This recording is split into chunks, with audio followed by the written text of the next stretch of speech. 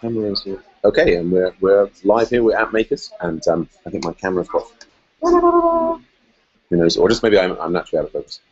But so yeah, we're going to do some pairing on. I think maybe the deleting feature, which I worked on a lot of it before, and but then got sidetracked, and so there's an old branch that I had. But let's look at the very latest stuff. Let's get that there in the background. Infinite sound.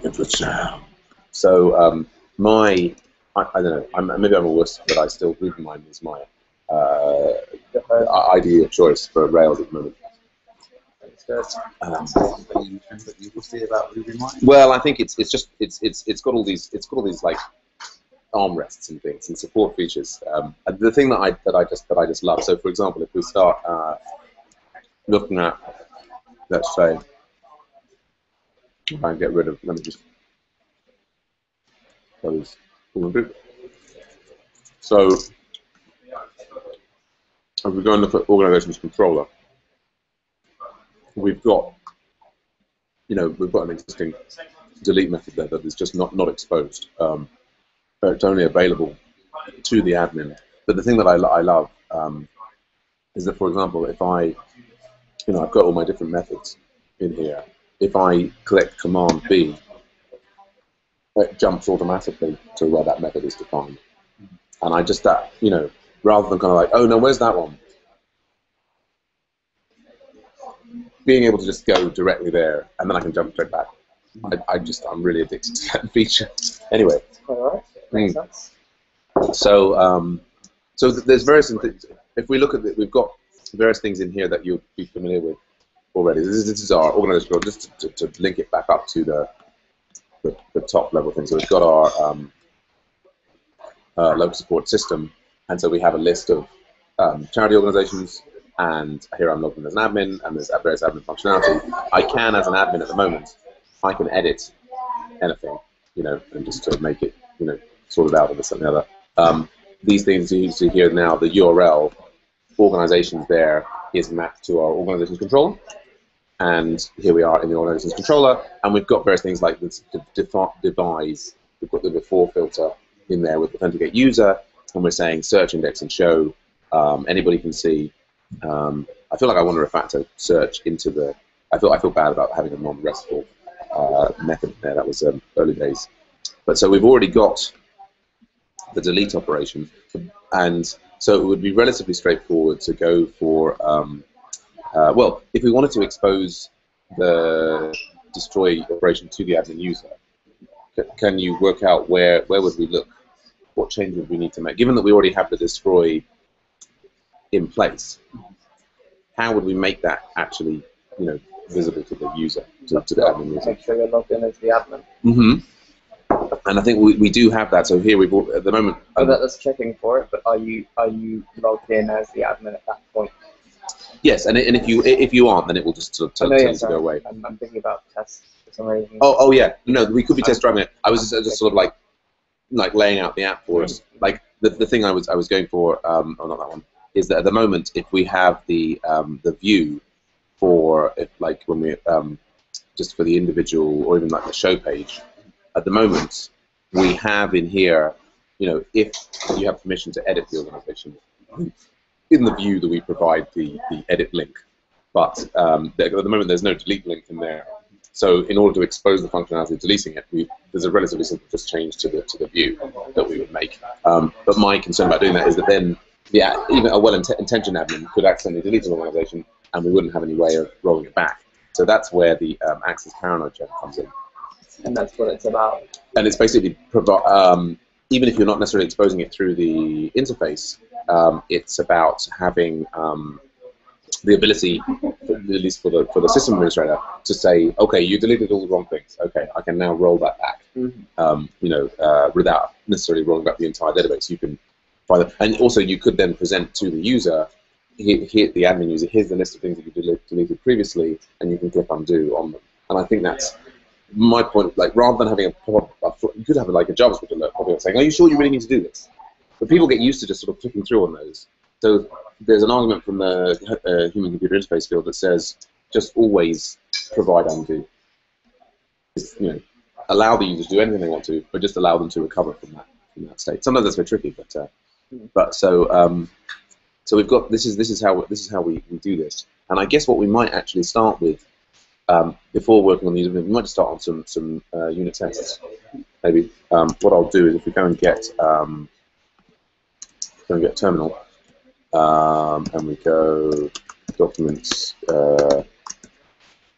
GitHub, so this is my thing here, we'll do git pull origin develop. So we always start from the develop branch. So let's go and, if I go and Firefox and what I would really like, I wish that all my cookies and everything would stay in between. I don't know that I want all my cookies to expire when I shut down the browser. I'd like it, I guess. I just, I hate having to. Really? Okay, all right. That's what. There we go. All right. So we were looking at the delete thing, and so because we're working as part of a bigger team, critical thing that we do first is we say that we basically we're gonna. So I guess we've got a. I think we've got like a little task here, which I think is first is like add access paranoid. So what we're going to do to let the team know what's going on is we're going to click start on that. So then other people can know right not to touch this while we're working on it. Yeah. So we've got our. So what we'll also want to do is if we do git checkout -b. So I've already got. Let me do git branch. I've already got like a very old branch where I did this before called access paranoid. All right, let's call this git checkout -b acts as paranoid makers, and we're in there. So we're in a branch, and we can now play around and we'll go about that. So I think if we start with the unit tests, if we go into our specs, we can go and have a look at our the spec models, and we've got organization there. So this is, we've got a lot of them, but we've got anything to delete in there or destroy? No, I don't think so. So what we should maybe start off with, particularly doing a new gem. I mean, I know from this is a relatively long-running gem and so on, but even if we're not going to keep these tests in the long run, it would be nice to do some tests like to check that the gem works as we expected. So we could, I don't know, Sasha, you want to start? Should we start here with a little describe block to.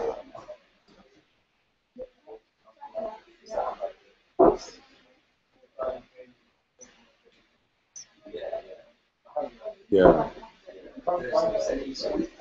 So I might go to describe like destroy or delete uses access paranoid. I mean, in this describe block, it's kind of like we might even just say describe destroy, and then we might mention as the first test case, that we can do destroy and that it works. So I thought the usual approach, if you're reporting to LocalSupport, is to kind of have a high-level feature test rather than the unit test for it. It just kind of says, given by using the software. I think we could do, although it seems to me in this case like in some ways the first question is, does this work in the way that we want it to, right? So I think we will need to go to that feature spec at some point, but I think when particularly in this is us playing around. We might even delete these, but this is us playing around and exploring how the gem works and if it works as expected. And so this is kind of like maybe a faster way in here. I would say in this case, particularly because we've also got a lot of this app was originally generated using the scaffold framework, Rails using scaffolds, and it generates a view and a control of the model and everything. So we've got like bits of existing code that we wouldn't be effectively driving with tests. So I think this is a place to start this time around.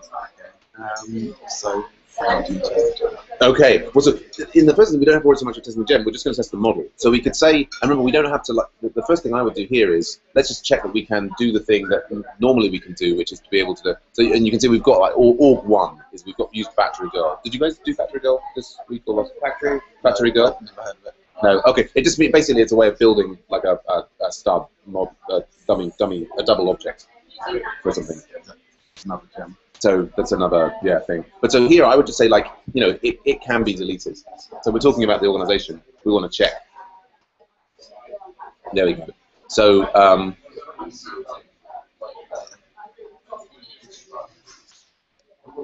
so if we do there and we have something like so you could do like in the like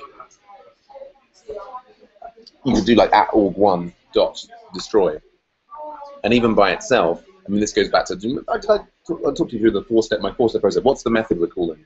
Then what's the argument we're passing, if any? What's the return value? What's the state change? And the next. We don't have to write an expectation. In the first instance of just driving, I guess you guys haven't destroyed so many models before, ever particularly. So, indeed. So this is a great place to start in. And I'll show you. I think this is something I love Rougemap for, is that I can come in here and I can run just that test. Which should still happen faster than this, but it's certainly much faster than running like the entire test suite because we've got like a big, test suite. But there, so that's part. So it's like destroy has worked, and that's fine. So it can be deleted. I guess the next thing is if we quickly look at the gem. So the way that it works is we add it in there.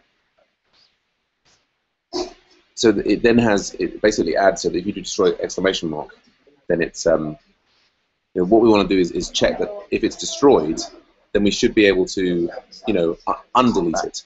Yeah. So recover is easy. Just invoke recover on it like this. So we get it like that. So what we could do here is. I think we can just call, since we have a reference to it in the test, this is assuming that you don't know where it is, right? So, I don't know, maybe Nikolai, do you want to write the next test that it can be recovered?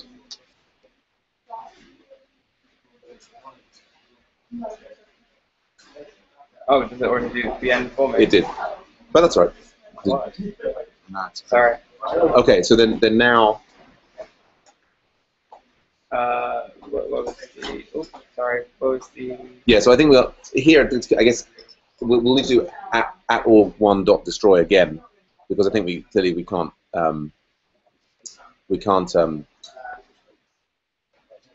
recover it unless we've destroyed it. So you could start this as @org1 dot destroy, and then we could do @org1 dot recover.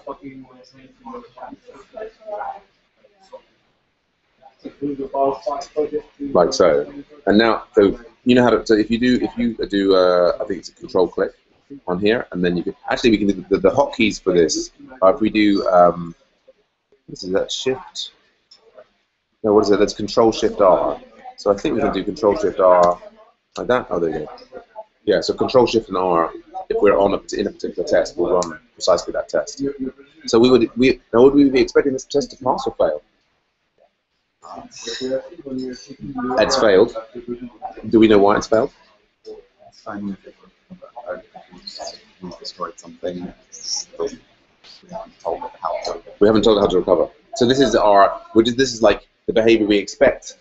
And you might, I don't know, you guys don't need convincing about test-driven development anymore, I guess. I don't know, but so this is like it could be the case that we had already implemented recover and that we were going to pull in this gem and it was going to do something different and so on. But this is the key thing. So then if we pong back to Sasha now, how do we make this test pass?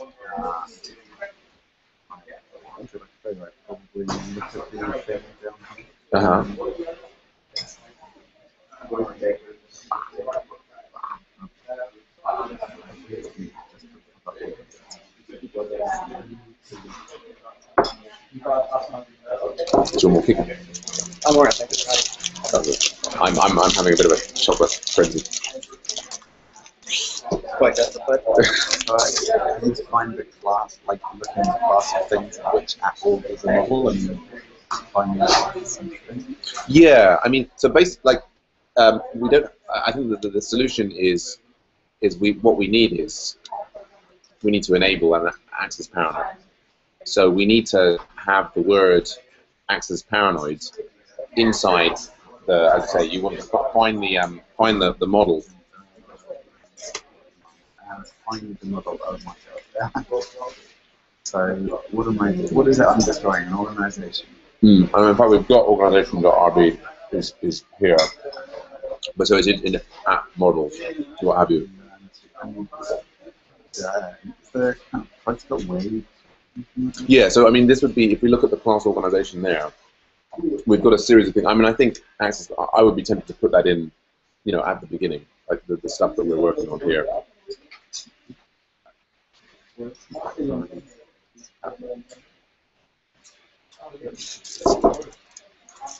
But so Nicola, you could be thinking, I mean, I think we're going to get through this pretty quickly, we'll be thinking about what kind of interface, what this should look like at the interface level.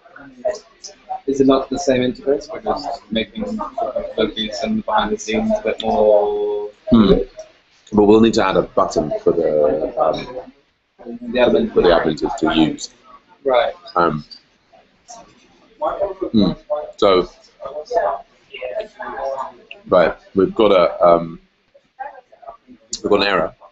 Nikolai, any ideas on this? So, Sasha added the access paranoid to the organization models, but we've got a. They're like, what are you talking about? Indeed, they are. Have we installed the gem? You might have installed the gem. No, I haven't installed the gem. So, but you changed the error message. So maybe Nikolai, if you wanted to make sure that the gem was available, what would we do? Hello. You want to double click to yeah. Would that be in on top or below? I put it at the very bottom. Actually, the Rails auto link. That was the one that we only you and him added with Fides. So now, yeah. So save that, and then what do we need to do? Bundle install where? Indeed. So if you do Command Tab, we can get to sorry. I'll let you do it. Get to the terminal. So we can just type bundle there. Another bundle. Yeah.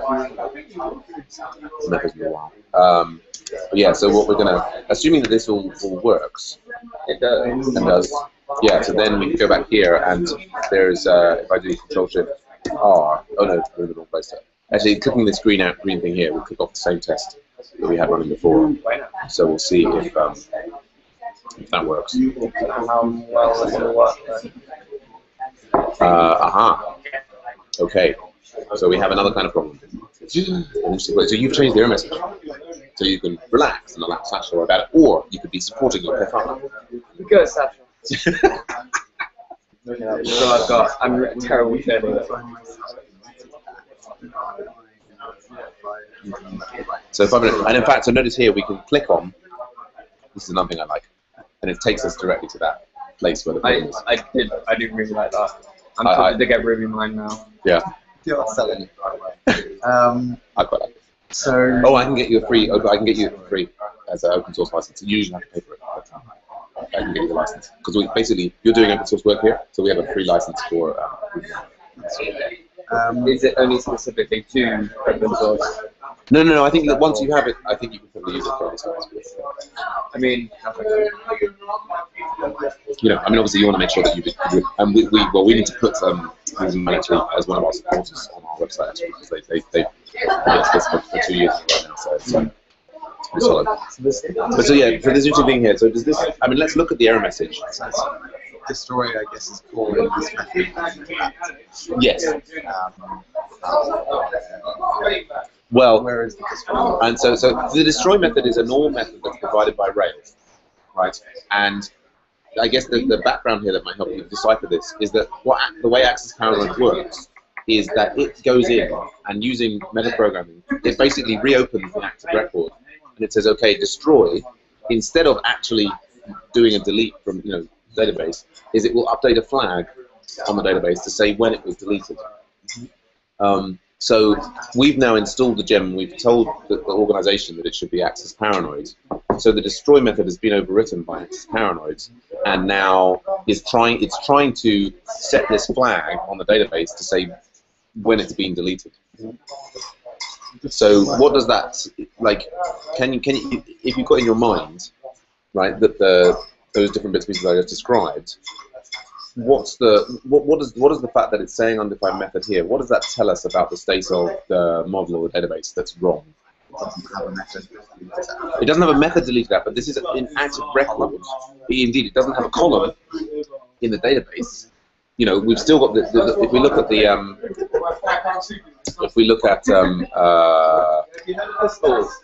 and yeah, and then we go to yeah. So yes, we'll need a migration. But if we look, for example, if we connect to LS development, which is where tests everywhere. I mean, tables everywhere. Indeed. But so if we do here, like sort of select star from organizations, like so, we can see that, you know, we have a certain number of things here. We get created that and updated that for free, but we don't have deleted that on there. So if we go and have a look here, right, so we've got some options there about specifying the names of the column that it's going to be. But I suspect if we find looking here, if they've got a nice, it looks like they're not specifying how we do a migration. It's basically up to us, but we will need to have. I wonder if they have anything in the wiki for no, apparently not. But so I think we're on. It's Sasha. If we wanted to have a migration, that would add the deleted that column to the organization model. How do we do that?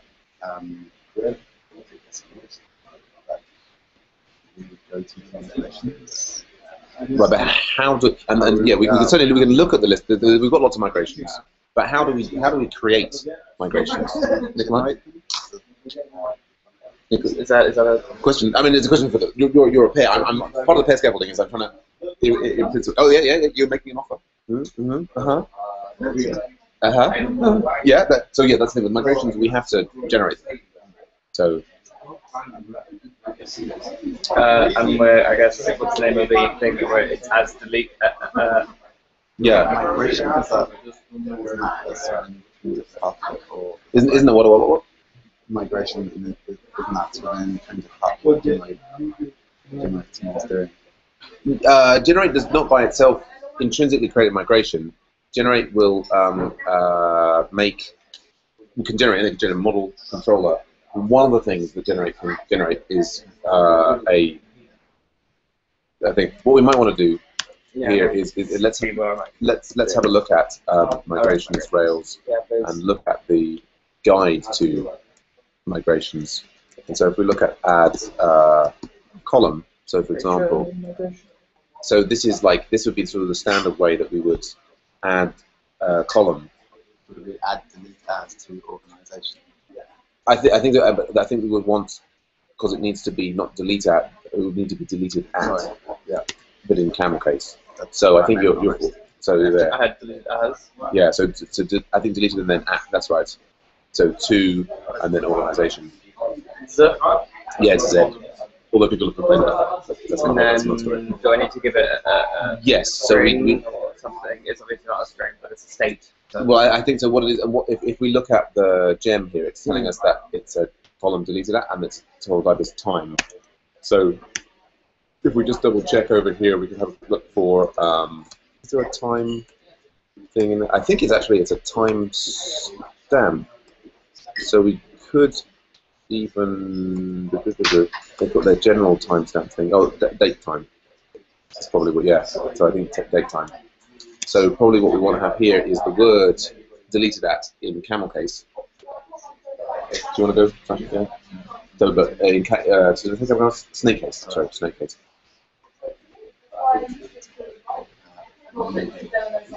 Everything freezing. Okay. Sometimes try again. Yeah.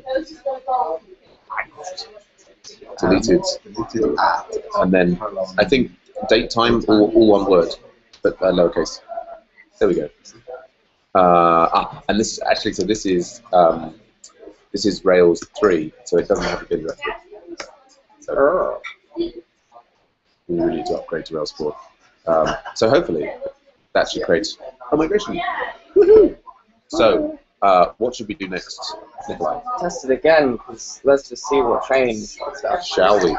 So you can click the green thing, yes. Sorry? Yeah, so it's now been replaced by a restart thing.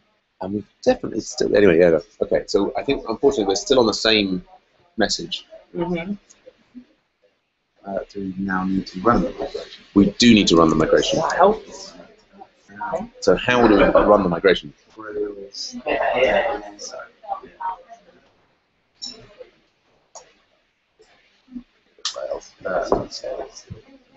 So I think the problem is it's not Rails, it's Rake. So Rails is the one that does the generation and does the server and the console, but the migrations and the secrets and stuff is all done by Rake. So now we've got Rake db migrate. We've got the column, hopefully, if we kick off. Can I kick it off again like that? I guess not. We'll do this. So hopefully that should sort it out. And I guess we should maybe then, our test here is a bit weak in as much as it's, okay. Yeah, and this one is tricky because I think in, Go on. Oh yeah, no, okay, I guess that's Rails. Is that Rails 3 syntax? Yeah, this is, I think, this process of ensuring that the test database has also been updated to the development database. I'm hoping Rails MV equals test and then the same migrate thing. Yeah, yeah. So this, I think, this was more common in Rails 3. Yeah, we could. Oi, green! So we'd have to do Rails _ env equals test. You could, yeah. The other way to have achieved that would have been to do Rails env equals test. And Alex had his set to do both. Right? Yeah. Do I understand correctly? I think When in the first one. Yeah, yeah. Some people have already thrown together some. Why? All that Alex doesn't seem to know how widely. Yeah, I know. That's beyond him. You the thing is, as a developer, you end up like, and you do it for years and years and years, and you add all these sort of settings in there, and it's basically, you can't really have a conscious memory of absolutely everything that you did, and sometimes your code works in the same sort of way. I mean, ideally, you will have all of the settings available on GitHub so that you could replicate it if your computer disappeared, but then, even then, you might not have a conscious memory of every element there. But so now, it's gone green, left green, we should reflect on refactoring. We didn't make many changes to the code here. However, what's wrong with this picture?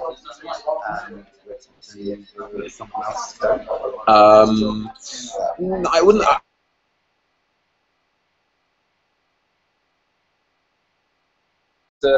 So we could have made this test pass purely by just implementing the recover method and doing nothing else. We've done the same test 1.5 times. Well, that's. I mean, this one, we can kind of, we can sort of delete that one because I don't think it's adding any particular value to us. So we can certainly delete that. That's a little refactoring. But I think that the key thing is that what we want to be able to do is destroy something. We want to be able to be sure that if we go and look at the gem, that then we've got these different, like if we then did, for example, if we look at org1. We want to do something like check that. Yeah. So org1, for example, is this. It has this name, right? And so if we go in here and we would, yeah. So if we've got, for example, How would you want to destroy that, Sam? I know. That's not very nice. I know. But it's part of the bereavement process. But so. All of the steps. Can you think here, Nikolai, like this, like we probably want, what we want to do, I think, before and after recover is check first that we can't find it, and then that after we've recovered it can be found. Because the key thing is what we don't want is we don't want these organizations to, once they've been deleted, we don't want them to appear in the normal listing. But if we then undelete them, we do want them to appear in the normal listing. So using your knowledge of active records, what would be the mechanism that we would check that we that we're not finding this? My knowledge of active record, which is fairly existent. Oh no! I think I've. Oh well. I think I've heard like used before, where it's I can't do it off the top of my head. That's Sure. the thing, so. No. Okay. But let's. So what's and so it's good thing to do. So active record. How do we retrieve something from the database? Say that we just want to get. So that imagine that We're checking that it's that. Is that what you mean? Yeah. Well, imagine what we do in a show page, right? There's a regular method that we use on active record in order to get an instance of an object from the database by its ID. Can we remember what that method is?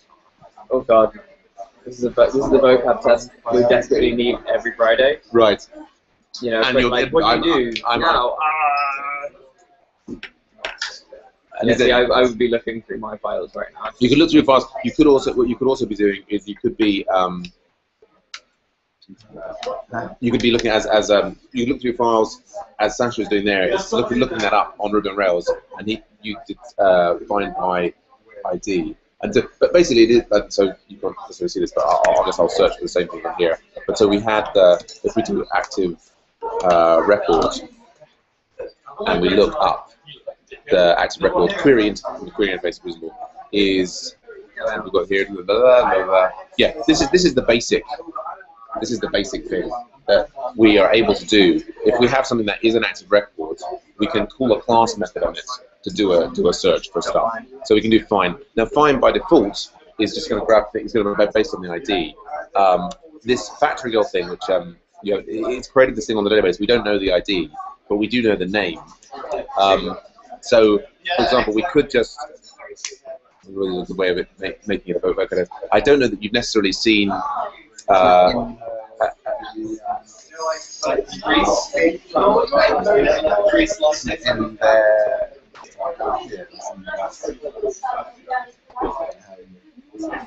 Yeah, so all the examples here are showing us how to query based on things that have been deleted or not deleted. But what we want to check here is not so much that situation. What we want to do is we want to check that we can.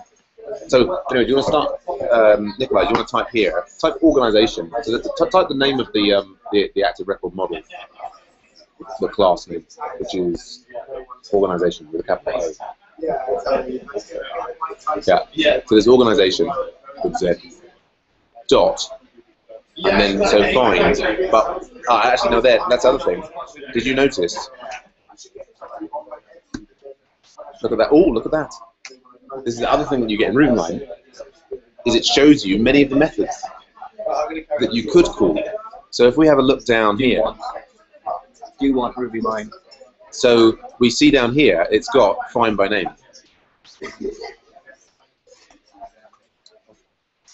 Whose method is find by name? That's an active record. And so it will know the columns in the table and we'll be like, oh, I know what you're talking about. Name? Oh, we got loads of them.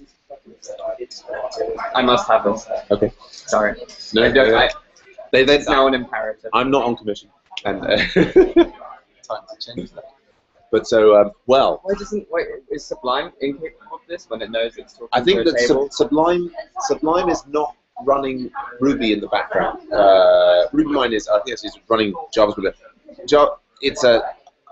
RubyMine is a much more fully featured editor than Sublime. It can basically do a lot more on the back end. It just runs more slowly. But it does run more slowly overall. So Sublime is like lightweight and very configurable. You know. Yeah, no, it feels like the difference between Notepad and Microsoft Word. Yeah. Yeah. I get the analogy's a bit tenuous. Yeah. So here, if we look at this, what should we expect about the thing that's going to be returned from this tool? That would fail to find. So do you want to? How would you do that? Yeah, I think it was as you expect. Oh, well, here, remember we're at a we don't have any pages here, so there's just we're expecting the result of this query to. Not sure how it will return now. I think it'll probably return nil if we don't have anything. It may, but I think it's worth starting off with to equal nil there. Okay, and then, but so what's the flip side? I mean, I guess actually we could just sort of run. Even while we're talking about it, if we just save that and run that.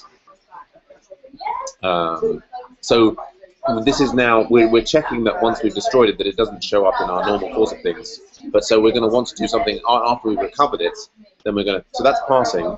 But so now maybe after line 509, we want to check that it is, we could say, we could, a number. you could try actually at org1. Sorry. You could do at org1. It depends on the how that. Yeah. At. You see, we've got this object. No, no, like this one. Oh, I think I got locked out. In okay. I was at org1. I mean this one. Like, we don't want it to be an exact match, but ideally all of the records from there, all of the fields. So if the equals is doing not an exact object match, but it's doing a, you know, property by property thing there. Oh yeah. So no, it's doing. Oh, that's interesting. Now which line is that? That's saying that on 510. That's not working there. It's expected that, and it's still got nil. So that's interesting. That makes it seem like that is still failing there, or at least it's bringing back nil again, and the recovery is not doing what we're doing. So this is like, you know, we're let's see, was there something else that we had to do? I guess it may be that. Well, org1 is like, so here we in the factory goal we set up at the beginning that it's like this. I think the problem is maybe here that what we need to do is we need to follow their advice. So rather than doing the recover here, we need to do something like this, where I think this org1, once we call destroy on it, it may be that we can't actually do the recover properly. So it does that, and then so maybe what we need to be doing is we need to do first recover there. So, and we'll see. But so this is one of the things that can happen that can be confusing, is that you've got the data object that lives in the Ruby memory, and then you've got the database table. Oops. Oh, sorry, that should be organization. Yeah, I was wondering why you got that in there suddenly. Yeah, sorry, outside. When we you know, we've basically got, it's basically undry. It's annoying that it's undry, but we've got undefined the first 4. Oh, okay. Oh, we just got recover. Yeah, we don't need that. It's rather undry that we've got this data in the database, and then we've got this model entity existing in the kind of memory of the computer rather than the database. And so when we do at org1.destroy, and that change makes happen, yeah, there we go. So that's passing now. Effectively, it's kind of, you know, making changes in the data memory. So I tried to do recover on that, and it was failing because it wasn't getting, it was no longer an exact representation of what was in the database. And that's a general issue that you can have, is that it's similarly with if you do like a new active records, it creates a thing that hasn't got an ID in it, and so on, and it's not until you save it to the database that it gets bugged. Anyway, but I think overall now that looks like we've got the functionality that we need. What we should do now quickly is we should do bundle exec break spec and run all of the tests to check that the access paranoid functionality that we've introduced is not having a negative knock-on effect on all of the other many things that happen in this app. So that's critical, but I think we've got the basic feature there. What that line does, bundle exec. Bundle exec. I think I guess you could think of it as sort of the Rails 3 equivalent of doing bin break. Bundle exec basically ensures that we're running this test using the libraries that are in the gem file. Because otherwise, if we just run rake spec, then potentially it will run our spec, but it might do it with other gems. Yeah. Anyway, but so they will pass. 450 tests. All pass. 21 seconds. There you go. So I don't like that in itself could be a little pull request that we push forward. I guess I will just quickly run the cucumber test while we're thinking about it. We could now We could also do the user interface side of it with the feature spec. I don't know how you guys are feeling about time. Yeah, you want to try and? I'm hungry, but I can stick around for a few more. Yeah, we can. I'm getting hungry too myself. Actually. Yeah, food. That helps. But maybe I think maybe this is we could start and we could maybe try and see if we can do 15 minutes on getting the button in place with a little bit. Yeah, yeah. What I'll. I'm not sure what I'm asking. Ditto. I also need to go try that. Yeah, do you guys want to take? Yeah, I've also got someone waiting on me for lunch. Oh, okay. No, well, then maybe let's. I don't just see Elder Scrolls. Possibly. Maybe. Sounds very possible. Somebody may have put data in there, but no. I mean, that's that by itself is a chunk. We can finish that. You've seen the sort of like we only did the unit test, but we can do the feature again at some point in the future. It would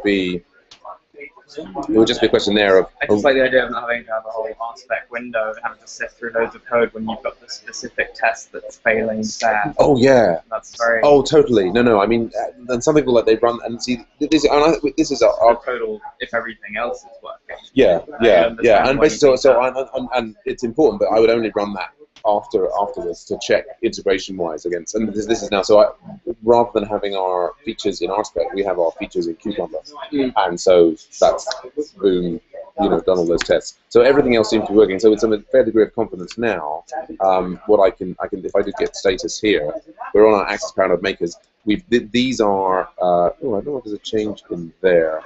I think I know what I did there. If I just do git checkout. That one, and so we've got these 4 files. There are our change that we've made, and so we can do git, and they're not saved. We can do git minus m, adding access. Yeah, am is that? Yeah, so this means that I don't have to. In this situation, given that I've got these 4 files are not staged for commit and it knows about them already, rather than adding them each individually, I can just do git commit minus am, and it will basically add those 4 files for me and do it in. So that's like add and do the message. That's done. And then if I do git push origin access paranoid makers like so, then that's now a branch up in my personal repo, and I can do a pull request on. But Nikolai was saying he's got somebody waiting for lunch. I think he's got somebody waiting to like meet you. Then maybe we should like. That's okay. Yeah, I mean, you and I can carry on for a little bit if you want, or if you want to have lunch. I mean, I want to have lunch pretty soon. I mean, let's worry about lunch and we'll have to talk. Okay, yeah, no, let's. I think I'd like to carry on, but no, sure. Maybe later on today. Sure. I'm yeah. But this was an important feature that we needed out of, and awesome. Thank you. Thanks for taking time. And yeah, if you have any questions about the IMDb or anything that I will probably be attacking you again. I'll look forward to it. I'll be ready. Ninja style. Cool beans. Cool beans indeed. Thanks, guys.